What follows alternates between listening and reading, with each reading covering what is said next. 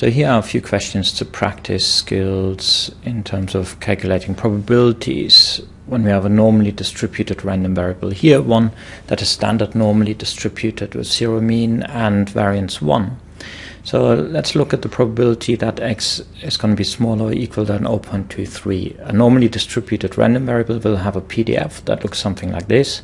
It's centered around 0, the mean, and let's mark off 0.23. So what we are interested in is the probability that x is smaller than 0.23. For a continuous random variable, we know that the probability is represented by an area, the area underneath the probability density function.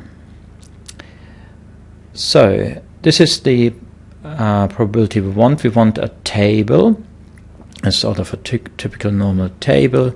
What these tables usually report are a cumulative probability, probability that is smaller than a certain value. For instance, smaller than negative 2.54, and we can read off 0.0055, and that's this probability, okay, represented by this area. But that's not the one we need. We want the probability that x, which is also standard normally distributed, is smaller than 0.23.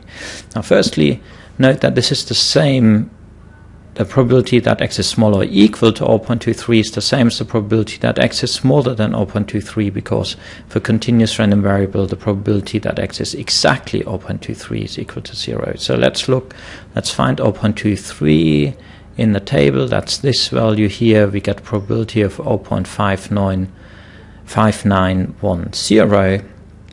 That's the probability that x is smaller than 0.23, so it's the size of this green area here, which is exactly what we were after. So this is the solution to the first question. Second question, we want to know what's the probability that x is larger or equal than 0.23. So let's look at this graphically. We can use the same little plot, because now we are just after this part of the probability density function. Now we should note that it's a feature of density functions that if you add up these two areas, they will be equal to 1. Okay, so the area underneath a PDF is equal to 1. And therefore, one way to calculate this is by saying the probability that x is larger or equal to 0.23 is 1 minus the probability that x is smaller than 0.23.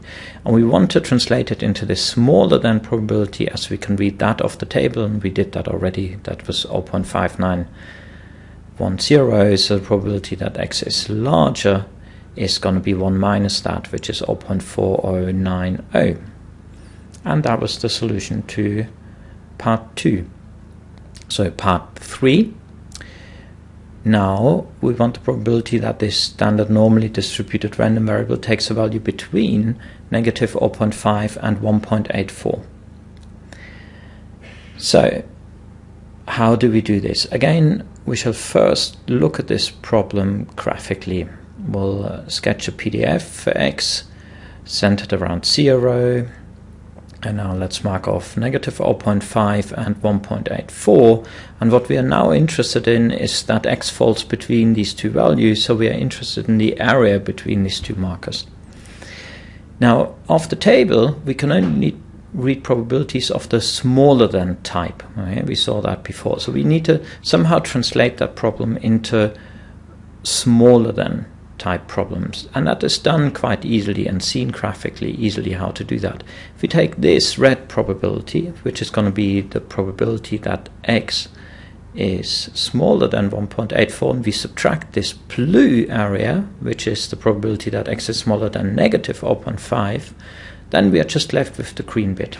So the red bit is probability that x is smaller than 1.85, the minus the blue bit, and what we are left with is the green bit. So we just need to find these two probabilities. 1.84, the probability is 0.9617. 9671, and the probability that x is smaller than negative 0.5 we can also easily read off the table here. is 0.3085. So we just need to calculate what that is. That is 0.6586, and that is the size of this green area in the solution.